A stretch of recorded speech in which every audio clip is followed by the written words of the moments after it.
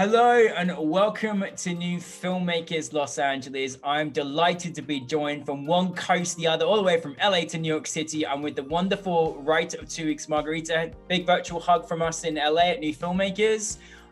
So wonderful to have you here. But for those that haven't seen 2 Weeks, let's take a look at a clip.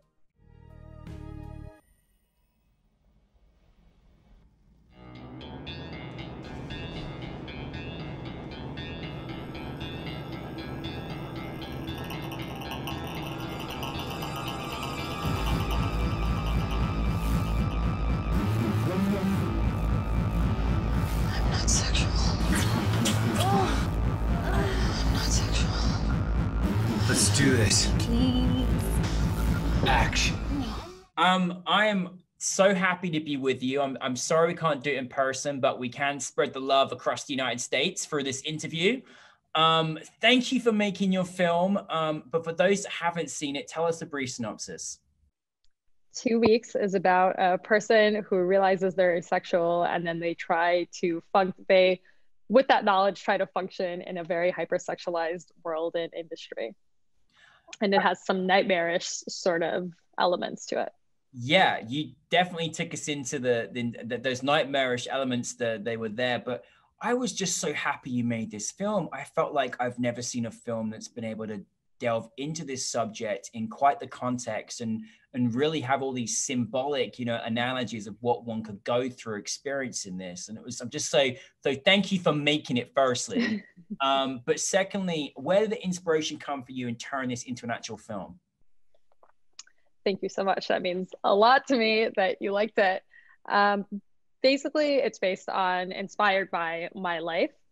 I started to realize that I was different from other people at a pretty early age, but I couldn't tell. I kept thinking something will click, and I'll think people are hot and I'll want to whatever.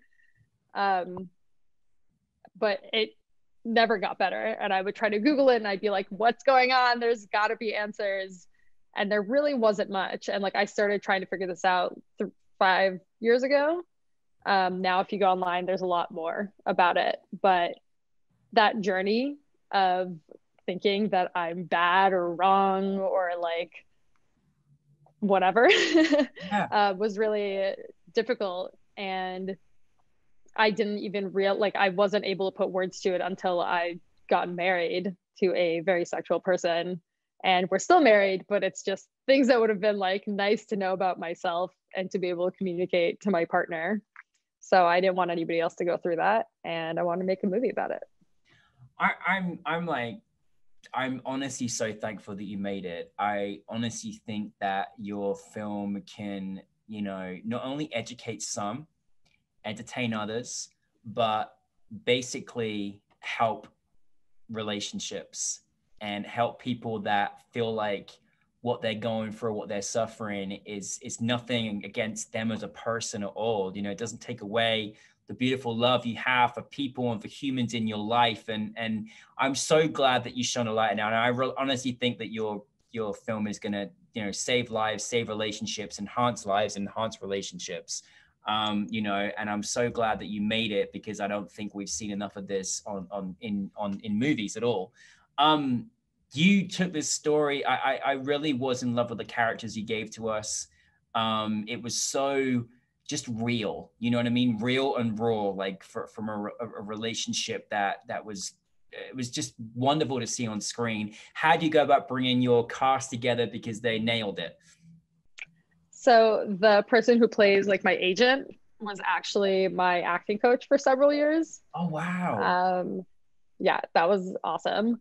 And then the person who plays my partner in the movie, I met her in that class. So I already knew she was brilliant and talented. And Victoria, the director, and we did hold auditions, but Annalene just stole our hearts. And she brought something to it that was some of the other actors weren't nailing the it's because of me kind of thing. And Annalene just brought something so broken to it that we couldn't go with anyone else. She was incredible.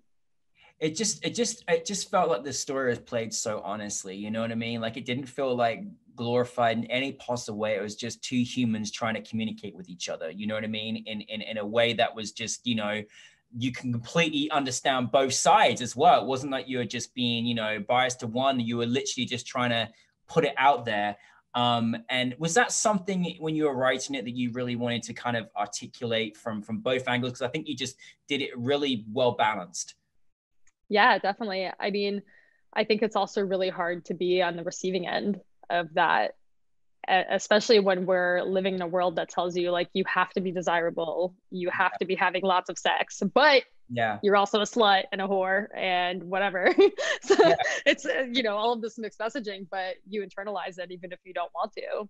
Yeah. So I think it's very difficult. And I've known some other people that are in relationships with asexual people and they're like, it's me. I'm like, it's not you, but I know why you think it is, but it's not you. It's just who they are. Yeah. And that's something that I love that you brought into the film, is that you just took it from a very a point of view that could be very well understood. You know, I don't think people have described asexual people on film very well at all, to be honest with you. I think it's been pretty poorly portrayed. And from someone that has that experience, did you really want to sort of enhance the minds and people that would see your film? And what did you kind of want your audience to take from it? Definitely. We actually had to do a pickup shoot because initially, you know, we'd made other films before. Victoria's made films, I've made films, and we generally go with like, don't hit people over the head, don't make it super on the nose, like trust your audience. So that first little speech was very different, where I said I'm asexual, I'm sex positive. That wasn't in there. And it was a much more tender kind of thing that happened in a totally different part of the film, but it wasn't coming across, probably because asexuality is so underrepresented. People just like couldn't put it together. So then we did a pickup shoot and we're like, we're just gonna say it, because the whole point of making this movie is to like make awareness on the subject. So we're gonna just be like super clear about it. And it felt sort of unnatural to do that, but I think in the long run it was the right thing to do. No, it worked, and I'm so happy you made this, you know, about this particular theme as well. I'm so interested, and it's really lovely to have this conversation with you. But I love also that you put elements of this sort of like dream nightmarish perspective as well. Like I love the whole, I mean, I'm just curious, what was your kind of analogies on that? Because I love those moments that you gave us as well with that.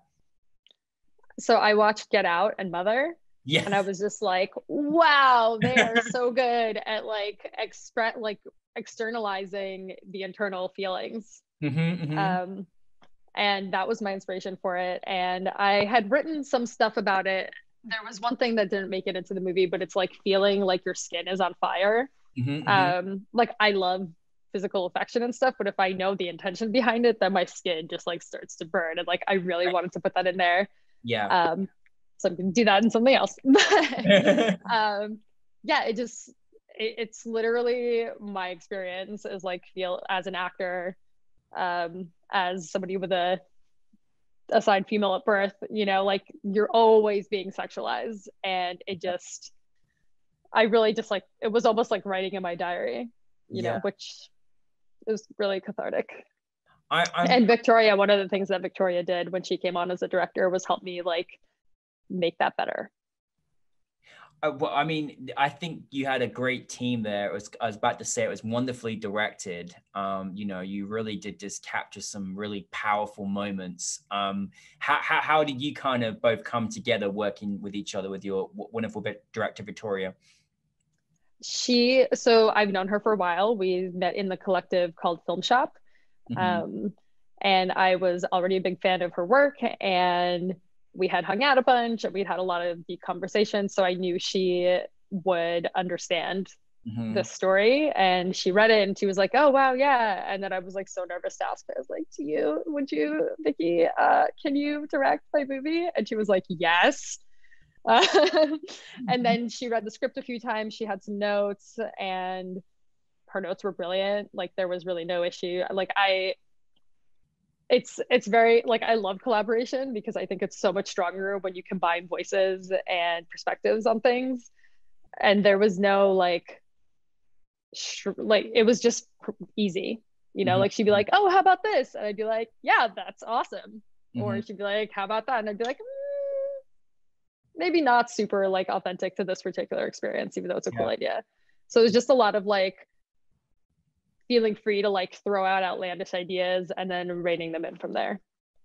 I'm so, you brought up something that I just can't stop thinking about, which is just how much we have just, sexualized everything from music to TV it's been non-stop, I mean, I feel like, being part of the LGBTQ, being gay is sexualized in a certain way as well. And, and I think it's even harder for what you've had to kind of go through because it's really underrepresented, which is saddening. And you're fighting against a world that tells you to be something different. And that's why I think it's so great that you wrote this, amazing piece. And I'm so curious for you as a writer, like what drives you in your writing, your creativity, and the kind of stuff that you want to create. I really just love flipping the script on things. Mm-hmm. I think I'm so tired of seeing the same story all the time with the same characters all the time. Like, I just get so much joy from being like, this is what the world could be like. Like, I Yeah. think, sure, there's a lot to be said for like historical accuracy, but at the end of the day, I don't give a shit what ethnicity is playing what role, like what gender is playing what role.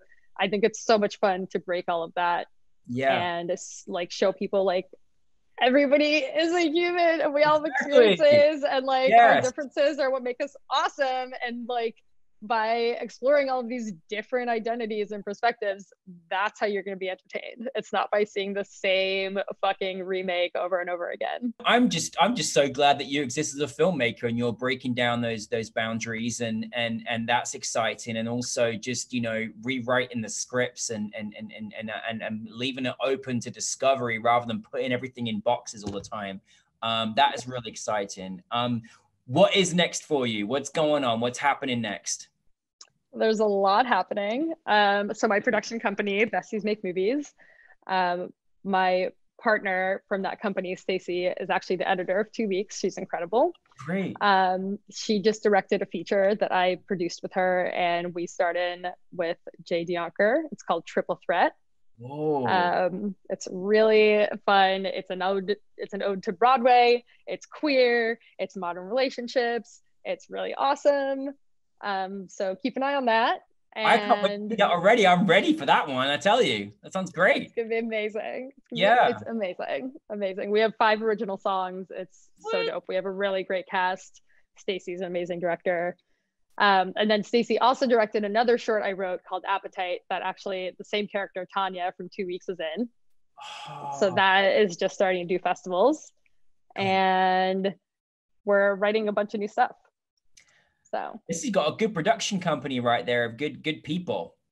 Yeah. That's really cool. When you meet somebody awesome, you're like, you're mine forever, because a lot of people suck. Team is everything, right? Your team is everything, No, I am honestly, we have a lot of films at New Filmmakers Los Angeles. I'm very grateful that you wrote this film for so many different levels. It's a blessing to have you as part of our film festivals. So want to thank you, Margarita, for 2 weeks and to all of your team.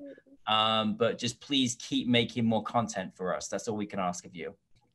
I will. Yeah, there we go. Right there. So thank you very much.